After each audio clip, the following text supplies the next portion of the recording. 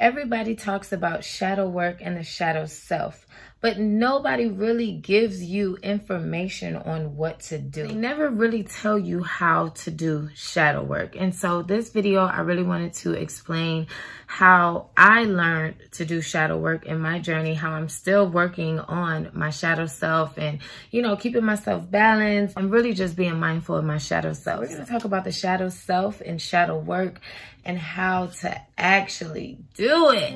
Do you think human lives matter in other galaxies? Just like the moon, like the, just like the moon, like the, just like the moon. I'm going through phases lately. Things have been crazy. They say life is a maze, but life is amazing. Just like the moon, just like the moon, just like the moon, just like the moon, just like the moon, just like the moon, just like the moon, just like the moon. All right, so for me, I believe that there's 3 steps when it comes to shadow work, okay? One is actually understanding what the shadow self is, and I did do another video explaining what the shadow self is. It is a side of you that is there to protect you. It comes out in different forms, possibly emotions and behaviors, and it comes out at times when your soul or your energy is not in alignment with who you are or your true self. So that is what the shadow self is, okay? It is a side of you that is triggered by things that are not good for your soul, and it comes out and it behaves and it causes you to react in ways that is not of the true self. Number 2, you want to learn how to be mindful of these behaviors and these emotions and the energy that is around you when your shadow self is leading, okay? You want to be aware and you want to be mindful so that you can learn how to control or shift, actually know when it's time to do the shadow work, okay? Number 3 is when you're going to have to actually do the work, all right? So I'm going to speak about the work shortly. I'm going to give you guys an example of how an experience of mine along my journey, how the shadow self came out and what happened, okay? So I met a guy, everything was great. He was super attractive. And this is the one I did the story time on. And, everything was good. Like I really, really was into him. He was into me. And, when you have that situation with somebody, you can feel when you guys have that energy, when you guys are into each other, and so we were really into each other. And on the surface, he was perfect for me, and on the surface, I was perfect for him. But as we got to know each other, he's a Libra, and so he's very charming, and he loves to communicate. During the course of the relationship, he started to tell me certain things, like he never wanted to date a woman with children, or he would tell me things that he expected out of me and, what he was looking for in a woman. And instead of me really listening to what he was saying and understanding myself, realizing that I am not the woman that he is looking for, I tried to conform to be the woman that he wanted me to be. I was using all of the energy that I had to try to prove to him. And this was subconsciously. I didn't even realize I was doing it. I just know that I liked him so much that it was so many things that I was doing, giving him energy, and I was neglecting myself. I wasn't being my own true self. And because of that, all right, because of that, that is when my shadow self appeared. So instead of being this vibrant, beautiful source of energy that I normally am, I started to be my shadow self. I started to be insecure. I started to be jealous. I started to, be emotional and do stupid shit that I just normally wouldn't do. And it's because I was in a state of protection. You know what I mean? Like my shadow self was trying to protect me. So I was starting to feel unease. I was starting to feel just emotional and unfulfilled. And if you think about what I said when it comes to, he was telling me the things that he wanted in a woman. And because it wasn't natural for me to be those things that he wanted me to be, he felt it. He felt that I was being unauthentic because the version of me that he was receiving was my shadow self.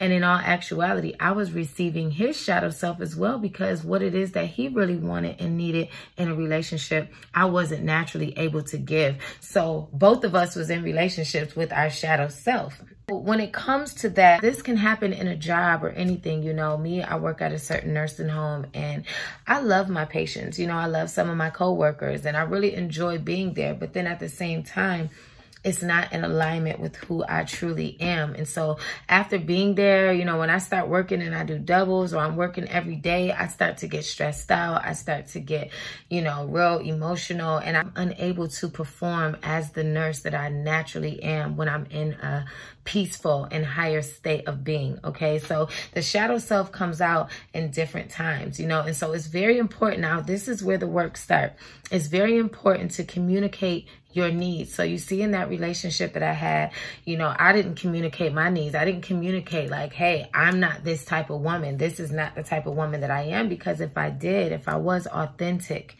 and I heard what he was saying instead of hearing what it is I wanted to hear, I would have been able to realize way earlier on in a situationship that we were not made for each other. Yes, we may be attracted, and yes, we may be better off as friends.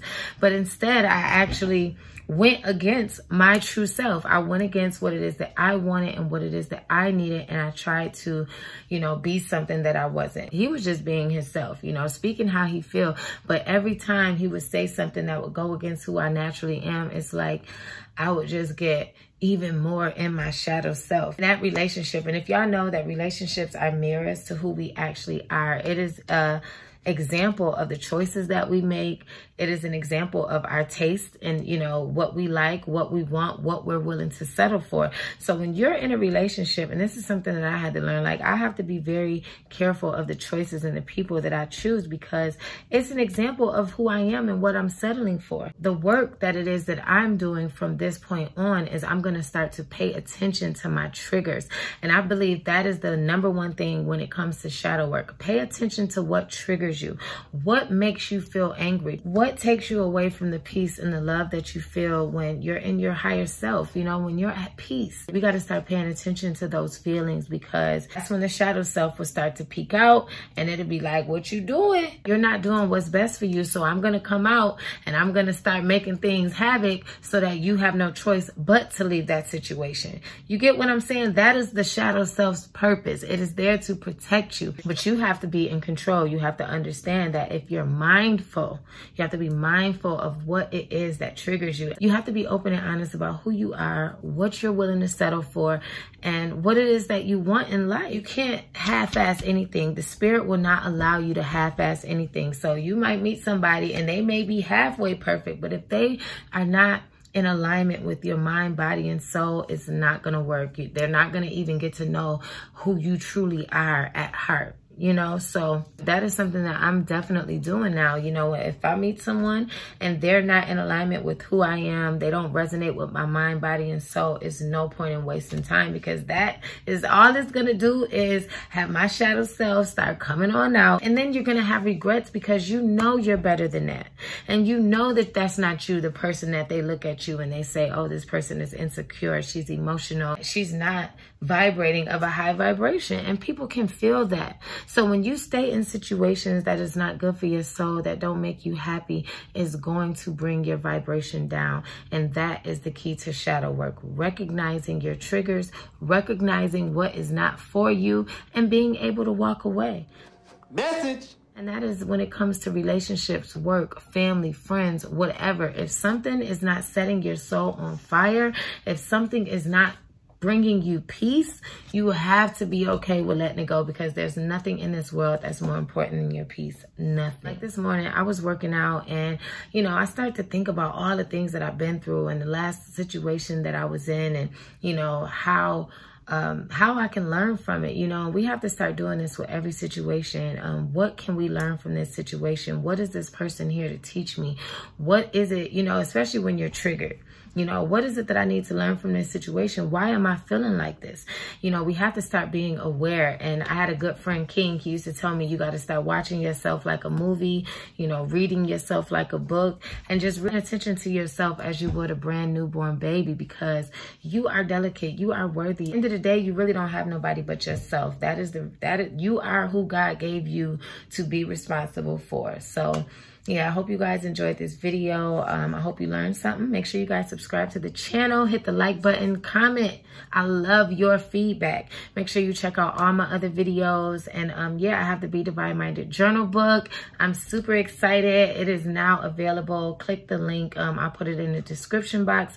It's a book of spiritual truths, and it has some resources in there for all of you that want to learn about crystals, herbs, and different flowers, how to do different rituals. I have different prompts in there so that you can record your very own spiritual journey, and I'm sure you're gonna love it. So make sure you check that out as well. Find me on Instagram, y'all. Everything is at Bedivineminded. My website is Bedivineminded.com.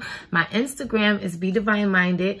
And I also have an online store, is Bedivineminded.shop, where I sell crystals and sage and, yoni eggs. And I have yoni steaming herbs. I have different herbs for breathing.